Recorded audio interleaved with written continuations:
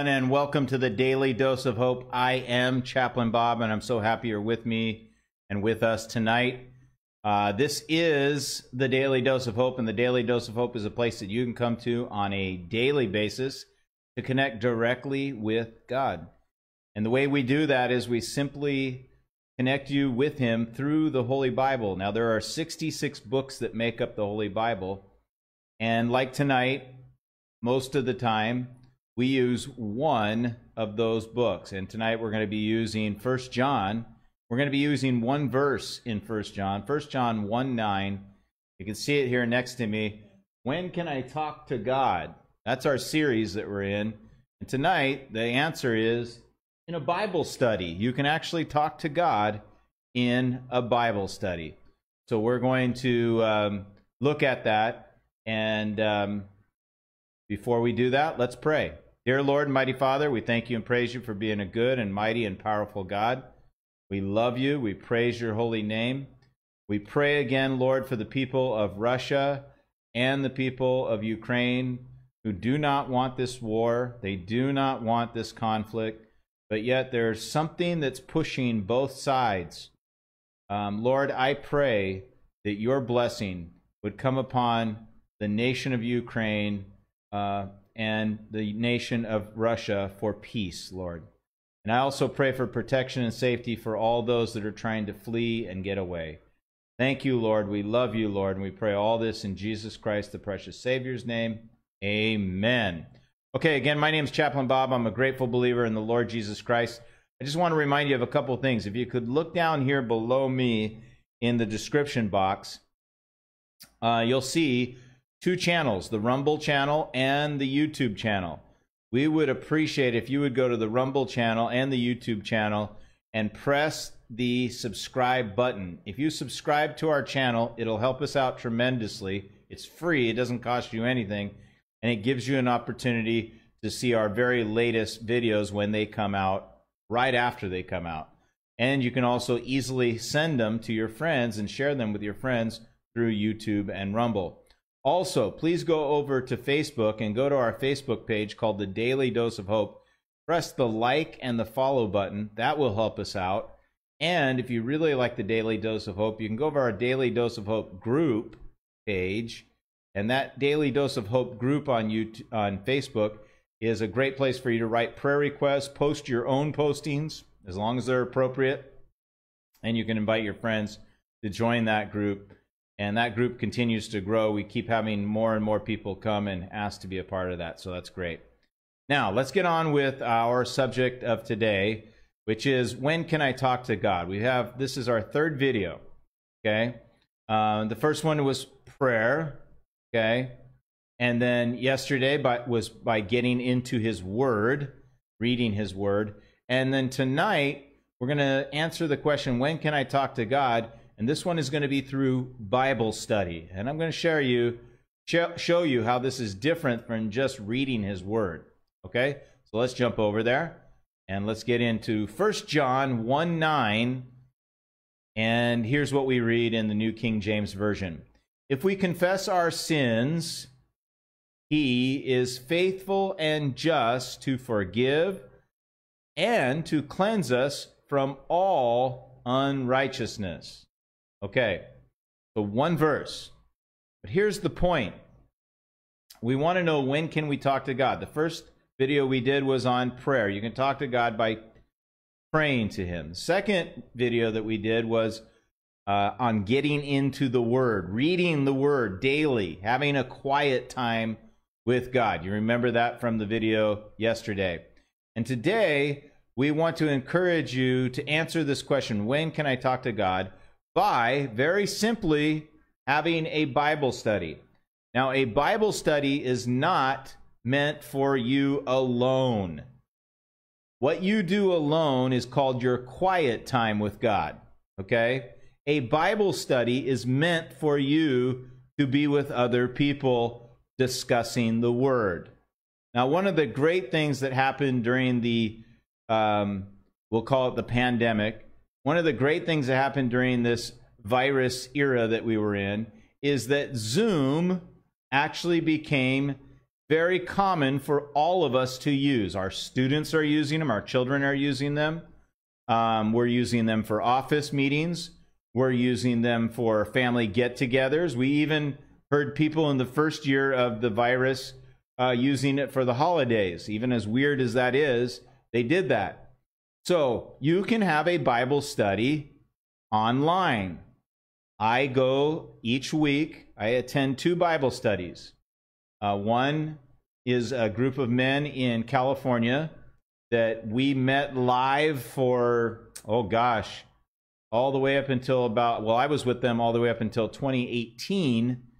And then when I moved to back to the Philippines, and a few guys moved from there, we've since become Zoom meeting. So we meet, because of the virus and because of some of us have moved, we meet online, and I meet with those guys once a week on Wednesday mornings, and we study the Word. Right now we're studying the book of Zechariah, who is a minor prophet. In fact, I'm preaching, or not preaching, but I'm teaching through chapters 12, 13, and 14. And you're invited if you want to come. Just send me a message, and I'll send you a link to get there. I also meet with a second group, which is a group of my high school alumni, my high school classmates, and that's led by a friend of mine named Keith. And I'm just a study partner in there, but there's a group of, I think, 10 of us in that group. So Bible study is meant for us to get together and read the Bible together and observe what's in the Bible and then decipher what the Bible means. That's Bible study. Now, again, I'm going to reiterate this. It is not meant for you alone. You do not study the Bible alone. Bible study should be in community. When you do the alone time, that should be between you and God. Or if you do what I do a lot of teaching of the Bible here on the Daily Dose of Hope and on Hope Heals Sunday Morning Gathering. And of course I have to prepare, so I do a lot of that. But that's more academic than it is my devotion to God. So I really want to encourage you, when you think of Bible study, that should be in community, okay? Now, some of you are going to write me a note, and you're going to put in the comments, or you're going to put somewhere on YouTube or on Facebook. You're going to say, but wait, I study the Bible by myself, and I can do it just fine. You can, but that's not what Bible study was meant for. Bible study was meant for community. It's best when you're with others so that you can discuss how God is making you feel, how you felt when you read that, what you thought was meant there, and the other person can share what they meant, what they thought was meant there, and then the two of you can put it together and maybe come up with a biblical conclusion. Does that make sense? Okay, good. So let's look at 1 John 1:9. Now, this is interesting because it's about confession. It's about a believer confessing to God, and then God being faithful to not only forgive, but also to justify them, or to make them feel just, and to cleanse them from all unrighteousness. That's what this text is about. That's what this verse is about. But imagine you read this alone, and you're not a theologian, or you read this alone and you've never read 1 John 1:9 alone in context. By the way, this is just one verse. I would encourage you to always read in context. But you read this and you have no idea what they're talking about, confession. And in fact, you have no idea that this was meant, the confession was meant to be between you and God. Now, the more people that are in your Bible study, the more you're going to get closer to the truth of this text. If it's one of you, just by yourself, you're probably not going to understand it very well. Now, you can go to a concordance, and maybe you can go to some other Bible help and try to do your best to figure it out, and you might. But again, in community, especially when the community is 2, 3, 4, 5, 10 people like are in my Bible studies, then really what happens is you're going to actually put your heads together and come up with something that's more biblically based rather than you just kind of guessing through it. Does that make sense? So I thought of this might be a practical way for you to study the Bible. And there's an online help. I'm going to put it on the screen. It's called the Bible Study Tools. It should be right there. There it is. The Bible Study Tools. And it says Grow Deeper in the Word. This is under BibleStudyTools.com. I do recommend this group. I rarely use this because typically the two groups that I'm in, neither one of them I'm the leader of, and only one of them I really teach in. And I really rarely use this because usually a host would use this, okay? But what's important here is for you to scroll through this, and if you scroll down, they have popular verses that you could study for the Bible, like John 3:16 on the right side over there. And then they've also got featured topical verses. You can see those over there, like healing Bible verses, encouraging Bible verses, forgiveness Bible verses. And if you need to actually figure out what you're going to study for your next Bible study with your friends and with your colleagues, some people do Bible studies at work. Some people like to do Bible studies with the people that they go to church with. This is a great tool that you can use called Bible Study Tools, and anybody can use this. It's really pretty simple. And I encourage you to start finding a group of Christians and study the Bible together. And if you're looking for a group to join and you need help, and maybe you want to start one, or you're looking for a group and you need some suggestions on how to find one, send me down in the chat. You can do it right down here. Send me down in the chat any questions you have. Maybe you want to get help finding a study group, or you need help starting a group, and I can give you some suggestions offline, okay? But I really want to encourage you to talk to God through Bible study. Now, what does God do through Bible study? We still have the verse up on the screen. What does God do when you study the Bible? Well, when you, and like for example, my Wednesday morning group, when there's 10 people in the group and they're all talking about the Bible and they bring up different things that they've read in the Bible study, then everybody in the group listens and can think of what that person's saying. Then if the question comes up, what should we think about this? Or how do you feel about this? You're also answering that same question inside. And now all of you, all 10 of you, are kind of putting your heads together. Not only are you coming up with what the Bible means, but you're listening to God speak to you.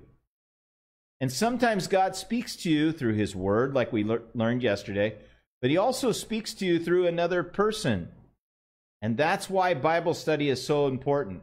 Because when you're with other Christians and they're telling you what this verse, how it impacted them, or what they observed in this verse, that comes into your ears, makes you think about it, and now God impresses upon your heart something from your past or an experience that you've had, and that makes you think more clearly or understand God's Word better. And really what God is doing is He's talking to you through Bible study. Does that make sense?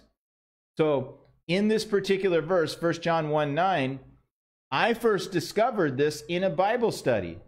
I never knew that God wanted me to confess my sin to Him. Now, this doesn't talk about asking for forgiveness. This doesn't say that the reader should ask for forgiveness. This says that the reader should confess their sin to God. And when we do that, we know that He is faithful, that He's just, going to serve justice, and He's going to cleanse me from all unrighteousness. Now, there was somebody in the Bible study with me that said, do you know what righteousness is? Or the question was something like, do you know what righteousness is? And the person next to me said, yeah, that's when God and I have a vertical relationship. And I said, vertical relationship? I asked the person, what do you mean? And they said, that's when I can stand before God knowing that I'm good with God. So when God cleanses me from all unrighteousness, that's when I'm totally righteous and I can stand before God knowing that he doesn't need to turn away from me because of my sin, but he turns towards me and he loves me. Now, I wouldn't have figured that out if I studied the Bible on my own, in my own room, or during a quiet time with my cup of tea or my cup of coffee. But I learned that because I was with a group of people that all discussed this verse together. And when they did, that person next to me started talking about this vertical relationship, and that made me think, how does that person even know about a vertical relationship? What does that mean? And what is righteousness? All those things went through my head. And it's because of that Bible study that I became, the first time I ever became familiar with 1 John 1:9. And that impacted my life, because now I know when I sin, I can come before God and I can confess that sin directly to him. And I know a few things are going to be true throughout that time. One, he's going to forgive, or he's going to be faithful. I know he's going to be just to forgive. And he's also going to cleanse me from all unrighteousness. And all I have to do is confess to him. See, I wouldn't have known that if I wasn't in a Bible study. And God wouldn't have been able to speak those words to me if I wasn't in a Bible study. So this is why it's highly likely in your life that you're going to get, if you're a Christian, you're going to be invited to a Bible study. And my charge for you, my encouragement for you is to say yes to that Bible study. When somebody invites you to a Bible study, go. You may not want to do it. It might not be convenient for you. It might be a little uncomfortable for you, especially if you're new to the Bible. But go to that Bible study and allow God to talk to you. Okay? That's it for me. I'm going to say goodbye for now. Let's pray, and then we'll say goodbye through a little bit of song. Dear Lord, mighty Father, we thank you and praise you for being a good and mighty and powerful God. We praise your holy name. Thank you for loving us and caring for us. Thank you for being a sovereign God. Lord, please end this war in Ukraine and Russia and bring their troops back to their bases. Lord, end this silliness that's going on. There's a lot of evil in the world. If it's part of your will that all this is happening, then we will yield to you, Lord. But if this is not part of your will, Lord, we pray that you would squash those that are evil and protect those that are trying to do the right thing and get away. We love you, Lord. We pray all this in Jesus Christ, the precious Savior's name. Amen. Okay, here's a little bit of Skylee Shaye as we say goodbye. Don't forget, join us tomorrow at Hope Hills Sunday morning gathering at 10 a.m. I'll see you bright and early. Bye-bye. Here you go.